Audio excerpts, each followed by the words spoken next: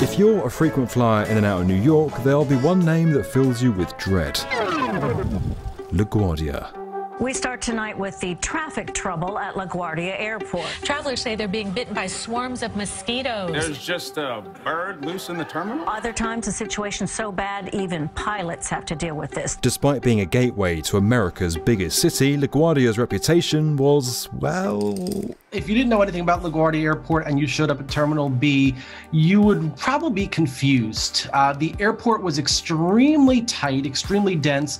Even the check-in areas were kind of odd and didn't represent what a typical American airport looked like.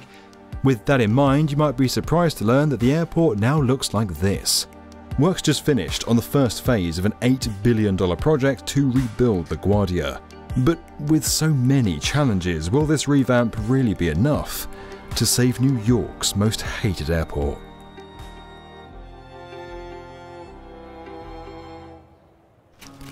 It was back in 1935 that New York Mayor Fiorello LaGuardia ordered the construction of an airport to give the city a more centrally located terminal. It proved such a success that in 1964 a new building, the now infamous Terminal B, was built to meet demand. But as the volume of flights and the size of aircraft continued to grow, LaGuardia failed to keep up, despite the addition of 2 further terminals, and it began to rank at the bottom of league tables for customer satisfaction and delays on a pretty regular basis. I think really in the 80s and 90s is when the airport really started to show its age. And one of the reasons for that was the introduction of larger jets into LaGuardia Airport and the fact that more and more passengers needed to go through the airport on very large airplanes. Queues for check-in often snaked out the front door, and modern security created bottlenecks in the already undersized structure. Corridors and waiting areas were overcrowded, with low ceilings that added to a feeling of congestion.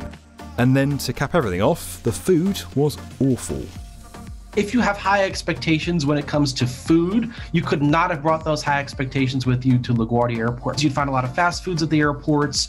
You'd find a lot of quick bites in a very unpleasant atmosphere, almost like a rundown convenience store. In 2015, then New York Governor Andrew Cuomo announced a bold plan to rebuild the airport.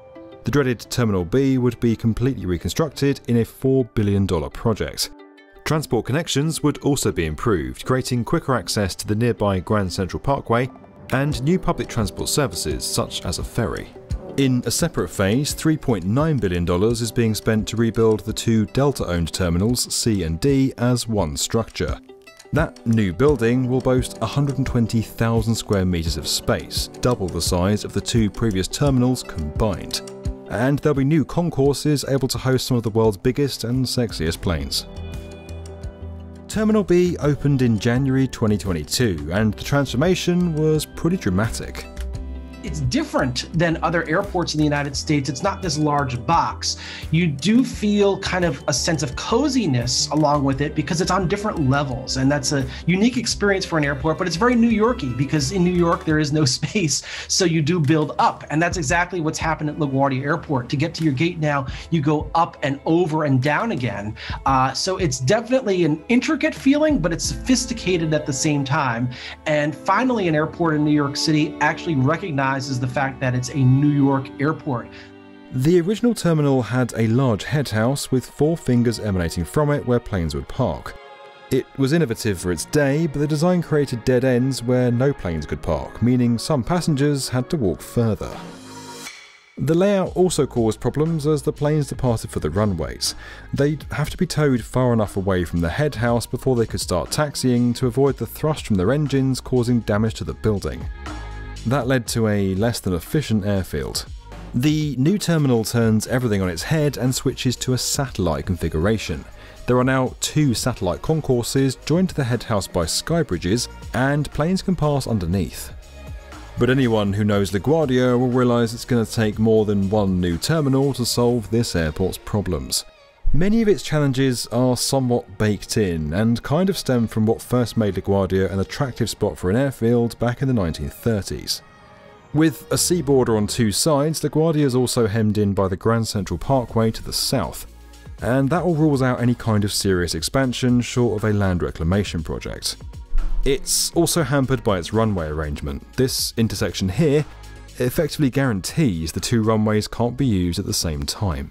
When LaGuardia Airport is in a particular configuration, for example, landing on runway 31, departing on runway 4, the queue for departures is very, very long because of the intersecting runways, and we don't always know if the arrival is going to go through the intersection before they can clear the runway. That makes the queue very, very long and windy around the terminal area, and it's been in situations like that where there's a delay getting out of the ramp, a long taxi queue to the runway, where I've actually missed my connecting flight in my next airport. In 2017, New York's then Mayor Bill de Blasio unveiled plans to close the prison on Rikers Island and redevelop the site as a third runway for LaGuardia. The idea was to increase capacity at the airport by an exciting 40%. But again, location threw a spanner in the works. LaGuardia sits in some of the busiest airspace in the world. JFK, Teterboro and Newark are all in the area, and the skies above this city see some 3,000 flights a day. Adding another runway wouldn't exactly do much to cut congestion in the air, so the Rikers Island plans were quietly dropped. Now, aside from the issues at the airport itself, just getting there has always been a bit of a nightmare. The proposed ferry terminal was dropped during construction, and another key link has since been derailed. There was some promise in the AirTrain LaGuardia, a new 2.5-kilometre elevated railway which would have plugged into the New York Subway and Long Island Railroad at Willets Point. But that idea was also shelved after it came under heavy criticism in Queens by residents who opposed the destruction it could cause to their neighbourhoods, and others who argued for a more direct link to Manhattan. As such, the Port Authority of New York and New Jersey, which operates the airport, has now gone back to the drawing board. But in all honesty, it's hard to see a simple or affordable solution. In many ways, LaGuardia is a victim of its own success, and may always struggle with its most intractable problems. Nevertheless, the new Terminal B is a triumph of design and construction, and will make a degree of difference. So I definitely see two improvements with the new LaGuardia. The first one, of course, is yes, it is a nicer place to wait for your flight. Just look at the terminal, it's absolutely gorgeous. But the second improvement is the ramp itself. And that's something that a lot of travelers may not recognize, but there's enough room now to put two aircraft on the ramp at the same time. And that is definitely going to improve operational efficiency. I think that there's going to be less situations where you sit at the gate and you need to wait for the aircraft behind you because they're blocking the ramp because the tug is being removed.